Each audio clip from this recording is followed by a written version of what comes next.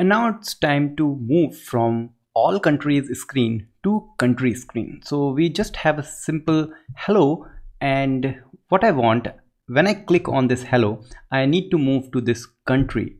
So first thing first, let's give some padding here. And to give a padding on the container, so container only have this padding, this text doesn't have this padding property. So container having padding, and padding is giving all side, top, bottom, left, right of 10. So we have some margin here, and now this text, let's style this text. So styling the text, which will have a text style widget, everything is a widget. So here I can simply say font size is let's say 18, and let's save this file and see. Yep, so we have the hello here, and how we can click this hello and move to next screen. So what I can do, I can move this text inside a new widget which I call raised button, and every raised button has a on press event or on press function which is giving print of hello. I'm printing anything whenever I click hello.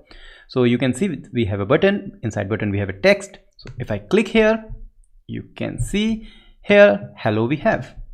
But what if I want to move, I want to navigate to another page? Okay, so that's why we have a navigation or navigator, actually navigator dot push. So you can simply say dot push, or you can say navigator dot off context dot push.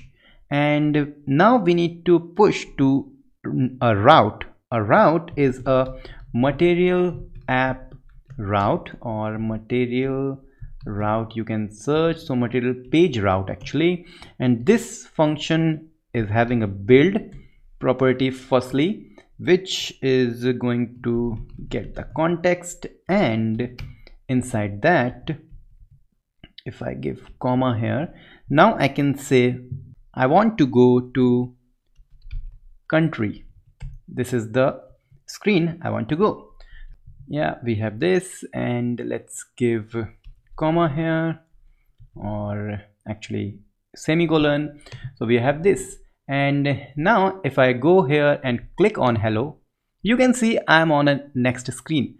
But the point is you can have a simple back arrow button, which is by default we get from scaffolding or app bar. So if I click, and you can see we are back to the all countries screen. So hello and back. But we can make this beautiful. So why not use arrow function? By using this arrow function we can remove two line, and that's cool. So still it's going to work. Yeah, that's good. But instead of giving this raised button, I can give another thing, which is I can replace with children, and now I can have, let's move back, and instead of this I will say gesture detector, and gesture detector has on tap function. So as you know, when you tap on this text, it will move and it will run this function which is navigating. So if I click on this, you can see we are having cool transition from one screen to another screen. That's very nice. What if I don't want just text, I want card? That's a good idea. So I will wrap this inside a card widget. Yeah, material has card widget. So card having a child of text, but you cannot see properly. If you can zoom it out, here we have the card, but if I give the color to the card, so colors, like colors dot, let's say red, and now you can see we have this card. But instead of giving red, I'm going to make some padding on this text. So padding is giving, and this time it edge inset dot symmetric. So symmetric for vertical, and vertically I want to have a 10, and horizontally I want to have a 8 padding. So you can see now the card is bigger.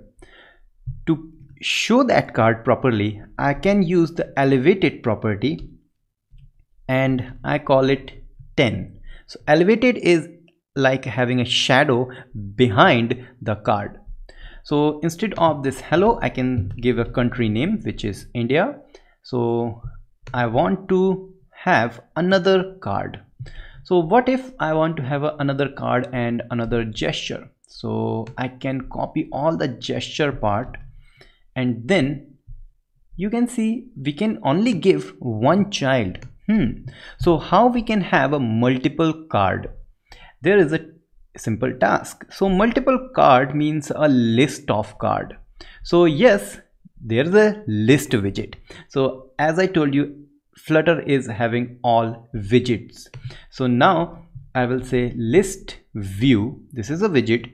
This will hold more than one widgets. So I will cut this widget from here and I will paste it here. So now if I go, you can see it's now having all the spaces because it is a list. Similarly, I can give another one and I can call it Canada. And yeah, we have the Canada and the India. So this is our task. We will get the list of all these countries from this API, and we will show all the country name here and much more things in the later episodes. So still everything is working. If I click here, it's India. If I click here, still India. We need to move it, and whatever card we will click, we will have the name of that country at the top bar. So we will do these things in the next episode. And if you are not following me, follow me on Twitter, Facebook, Instagram and LinkedIn. And don't forget to share these videos with your friends, and we will meet in the next episode. Till then, goodbye.